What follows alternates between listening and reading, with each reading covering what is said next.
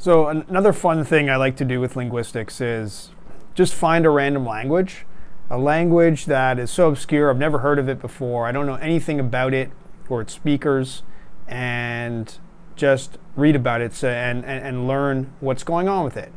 And it connects with my enjoyment of traveling and exploration and geography and just seeing another corner of the world. So I'm going to start by looking at this list of language families. And we can see that there's a very steep drop-off. So you can see here that when you look, you're looking at the first page here of language families and the numbers. Look how quickly these numbers drop off from 3 billion, already down below 10 million total speakers. And most people in the world are speaking one of these top language families. I mean, this is really most of the world here. And this is what we're used to. Most people are used to speaking a language that has millions and millions of speakers. But once you get past this opening page, you're already down to very, very niche stuff. All right, so here we can see, Indo-European, which has, most of the languages of Europe, as well as northern India and in between, and spread around the world. We see Sino-Tibetan with Chinese. Atlantic Congo has the Bantu languages, which of most of Africa, south of the Sahara. Afroasiatic includes the Semitic languages, including Arabic, spoken over North Africa and the Middle East. Austronesian, language of island Southeast Asia and Oceania. Dravidian, language of South India. Turkic, the language of Central Asia. And then you get into some of these more focused languages, like we have like Japonic. Well, it's its own family, but it's almost entirely just the Japanese language, which is a major language with over 100 million speakers. Then we have Austroasiatic. Here we have, this is the language you can see of Cambodia, Vietnam, and many areas around there. The Kra-Dai languages includes Thai and some languages of southwest China.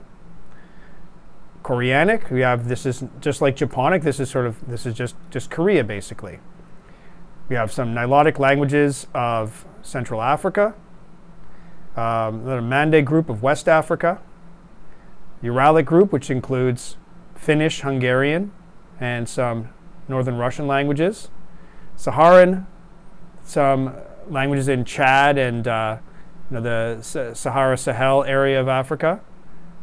Hmong-Mien, another language of Southeast Asia and China, scattered around these various hills. You can see like that map there. It's so like these scattered little pockets. Sudanic, this is another language family of Central Africa. So really, just that list, we've really gone through most of the speakers in the world are going to be speaking one of those groups. So it really puts a different perspective on the variation in the world, because we think of it, it's often described that there are 7,000 languages in the world, but it's a very, very top-heavy distribution. And especially when you group them by language families this way of related languages, you have really a few that have taken over most of the world. Now we're going to go on to the second page, and now you can see things are dropping off from like under 10 million to under 1 million. And now we're getting to, let's see the one that I don't know about. So here's another one. I can't say I've sorted out all these Central African languages. See, most of Africa, most of North Africa is speaking Arabic-based languages, and the Afroasiatic family. Most of Africa south of the Sahara is speaking Bantu and the Atlantic Congo language family. But then there's these little language families sort of in between, like Sudanic here. We have Amharic from Ethiopia, Quechuan in South America and the Andes, which is interesting as one of the most populous of any indigenous American languages, as in here South American. So that's an interesting language family. Mongolian and its branches. The Mayan, another one from Mexico. We have the Tupi languages of Brazil, indigenous Brazil. Kartvelian, here we have languages in Georgia. So this is from the Caucasus Mountains. Have some interesting languages like Georgian. So I guess I think Kartvelia is one of the Georgian names for Georgian. Another Caucasian group, such as in Dagestan, so from that area. The Kru languages of Africa. Well, here we have more languages of specific coastal area of West Africa. We have the languages of New Guinea. New Guinea, famous for having the most linguistic diversity in one corner of the world. I believe it said there's over 1,000 languages on this one large island. But a lot of them are part of this Trans-New Guinea language family.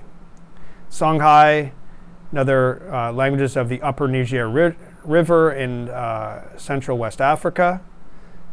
Ijao, southern Nigeria, another language of Nigeria that's not Bantu, interesting. Aymaran is another one after Quechuan, is the other great language family of the Andes Mountains of South America. We have Aztecan languages from Mexico and surrounding areas. Otomanguean, more indigenous Mexican languages. Northwest Caucasian, you see a lot of linguistic diversity in these mountains here. Another language family there. Maban, another language in that middle zone of, here we have in Sudan, Chad, that central African area between the Sahara and the tropical and further areas of Africa.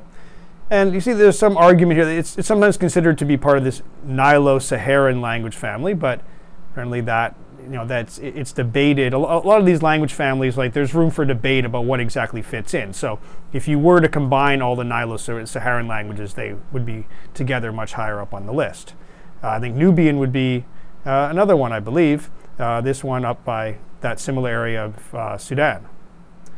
See, now already that list, we just kind of stormed through the world's major language families, and we're already down below 1 million speakers.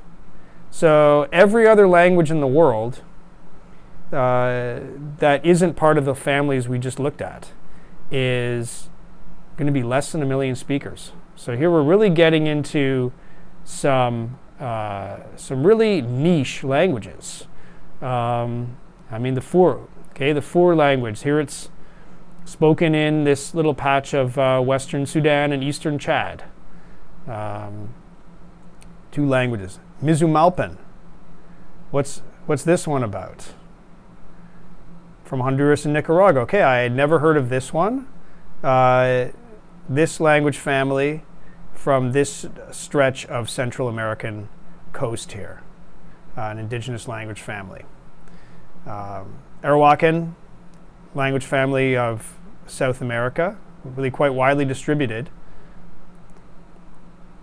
The Dogon, the famous language family, famous in anthropology for some interesting practices they have, and I believe their architecture. Here we have from Mali. The Surmic language family. Okay, another one from Sudan. So we have all those little groups from Central Africa. The Aroid, okay, another Ethiopian family. Timor, well, we have some islands of Indonesia. We have the Timor Island and nearby islands in Indonesia. Koikwadi, well, here this is in the southwest corner of Africa here. So this area is, one of the, of course, you see most of, most of Africa, south like that, the dark brown in the north of Africa would be the Afro-Asiatic, like the Arabic and related languages. And then a lot of the southern part of Africa below that would all be the Atlantic Congo, or mainly the Bantu language family. But then there are these pockets in southwestern Africa that have these more niche language families. And but I'll leave this one, the Chibchan. Okay, so here we see around Central South America, around Panama, Colombia, we see another group of indigenous languages. So this has been a whirlwind tour of some of the top language families in the world, and you can see it doesn't take very long to get down to some very, very niche language families. So as much as there is a great diversity of languages in the world, if you learn something about some of the top families on that list, you really have covered most of the world. So yeah, learn a bit about some of these top families, and you're really getting great coverage of the range that well over 90%, even 99% of all humans speak. And then once you get down, we went down a couple pages here, you get down into some interesting outliers. Okay, well, when I started today, my plan was to go and select a niche language and kind of look into it, but just even looking at that list of language families really covered a lot. So hope you've enjoyed this whirlwind tour of the world's languages.